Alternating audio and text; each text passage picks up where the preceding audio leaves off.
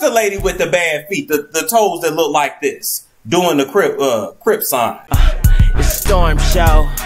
Ay, it's Storm Show.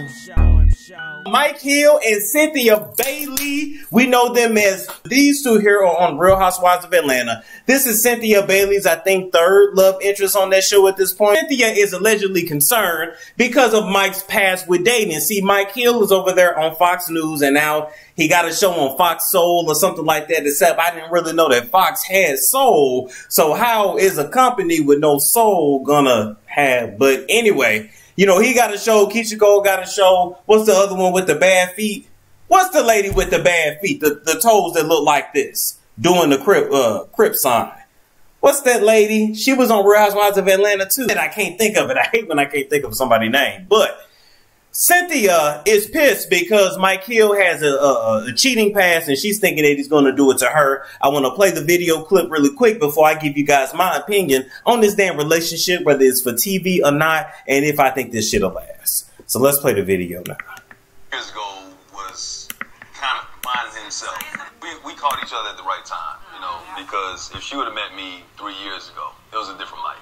2 years ago was kind of finding himself, right, in the process. But when I started writing the book and I got all that stuff off my chest, I realized some of the things I've done in the past has led to me doing some of the things I'm doing presently to women. But at the same time, it's like, you know, it's important for me to, because I do have daughters, to reveal some of these things. And I've already told them, I've been open about that with them because they're older. Their moms, I've apologized to them for the things, the transgressions I've made in the past. And now I'm just trying to do it the right way this time. I think I'm getting Mike at the best time in his life right now. But he has cheated on his wives before me. What makes me different? All right.